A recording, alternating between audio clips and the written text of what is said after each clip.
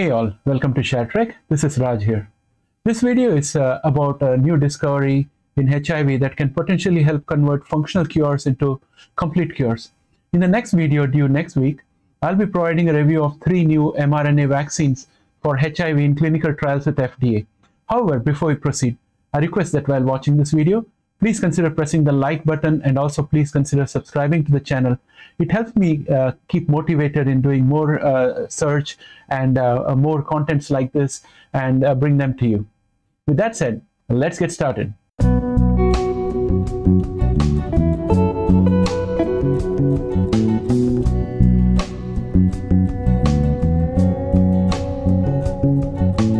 Welcome back, friends. Let me first start by talking about the stealth mode of HIV, where it lies dormant. This feature helps it avoid being killed by antiretrovirus therapy. If a functional cure is active and all the dormant HIV load can be activated, then there is a tantalizing possibility that HIV can be completely eliminated from the body. Scientists have been investigating ways to tease HIV out of the reservoir using latency reversal agents so that it may be exposed to immune cells. Now we have news that vaccination with the SARS-CoV-2 mRNA vaccine revealed HIV hiding in immune cells in blood from people with HIV, according to lab research led by Weill Cornell medical investigators. Senior author Dr. Brad Jones, an associate professor of immunology in medicine in the Division of Infectious Diseases at Weill Cornell Medicine, said that there is prior knowledge of the flu vaccine, for example, waking up HIV and exposing it to the immune system, but it has been unclear whether that was only happening in the flu-specific T cells, a known place where HIV hides. For that research, member of Dr. Jones's lab treated blood from individuals with HIV who had been unvaccinated and had never had COVID-19, and they subjected the blood to Pfizer-BioNTech or Moderna COVID-19 mRNA vaccine in test tubes. The Pfizer-BioNTech vaccine produced a greater release of HIV RNA. Next, the researchers analyzed blood from individuals with HIV before COVID-19 vaccination and after each of 2 shots. In particular, they found that CD8 plus T cells that targeted cells marked by an early gene product of HIV called NEF or NEF had released the protein granzyme B, a robust marker of recent attempts by CD8 plus T cells to kill HIV. Now let us pause to understand at a high level what NEF and granzyme B are. The accessory NEF protein is expressed by all primate lentiviruses HIV1 and HIV2 and simian immune deficiency virus SIV. Its expression is in the early stages of the viral life cycle ensures 2 basic attributes of HIV infection. These are T cell activation and the establishment of persistent state of infection. Granzyme B or GRB is one of the serine protease granzymes most commonly found in the granules of natural killer cells or NK cells and cytotoxic T cells. They induce programmed cell death in target cell, thus eliminating cells that have either become cancerous or are infected with viruses or bacteria. Now coming back to when the researchers analyzed the blood from the individuals with HIV before COVID-19 vaccine and after each of the 2 shots in particular, they found that killer CD8 plus T cells that target cells marked by an early gene product of HIV called NEF had released the protein granzyme B, a robust marker of recent attempts by the CD8 plus T cells to kill HIV. This response observed after the first shot was correlated with a subsequent reduction in HIV RNA, suggesting some elimination of infected cells by the boosted CD8 plus T cells. Well, this is a very interesting development. If latent HIV can be flushed into the open, antiretroviral or functional cures can potentially comprehensively eliminate HIV as logic dictates. We need to see this get into HIV therapy in clinical trials to demonstrate complete cure in conjunction with a functional cure or ART. Dr. Jones said that their lab studies found no evidence that exposing HIV reservoirs in an infected individual using mRNA vaccination would pose a risk of transmissions to others.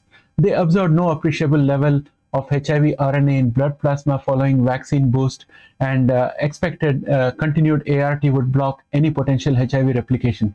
Another discovery in the same area is that the mechanism used by HIV to go dormant has been discovered.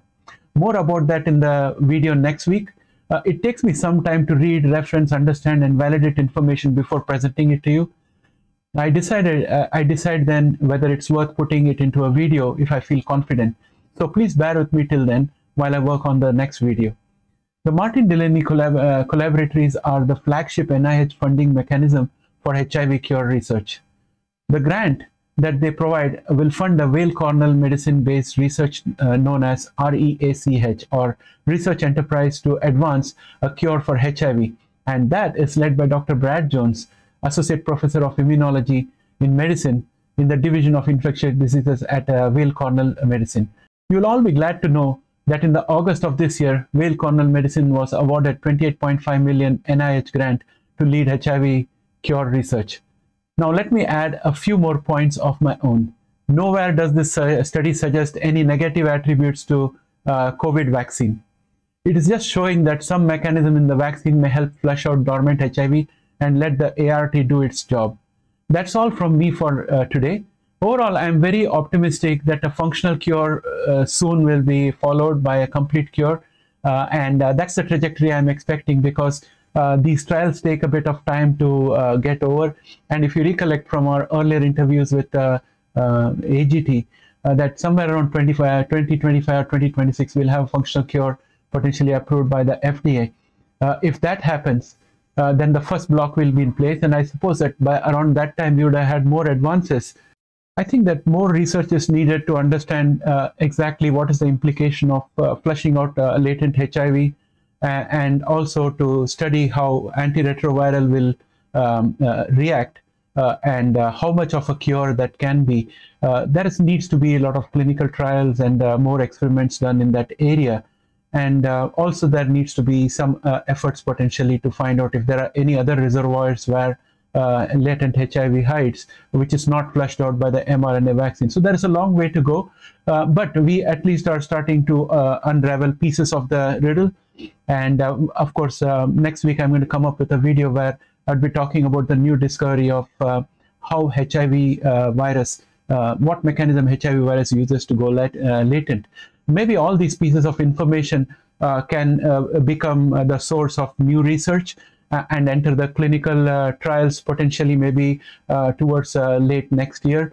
And then the next stage in the cure would be to incorporate that as well. And hopefully that can lead to a complete cure of HIV. So those are my thoughts. And of course, guys, as you know, I'm not a scientist or a doctor. I'm just an investment guy. I'm looking at most of these genomic companies from an investment perspective. And these videos I'm making just because there has been a lot of demand for information, and I'm just responding to that. So always make sure that you talk to a professional before taking any health decisions. And this information should always be validated with a trusted source before you take any action. With that said, I think I would like to bring this video to an end. Thanks and have a great day. Bye for now.